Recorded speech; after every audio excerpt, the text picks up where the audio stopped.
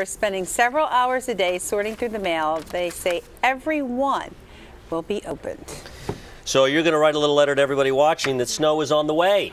We've been trying to here. We're still trying to write that, but we're going to be busy heading into tomorrow night and Saturday. So get ready. The first one here for a lot of us is going to be a pretty big one here. And this is a good nor'easter that we see, especially for some areas in Baltimore and D.C. But I mean, we're talking for some of us also getting over a foot of snowfall.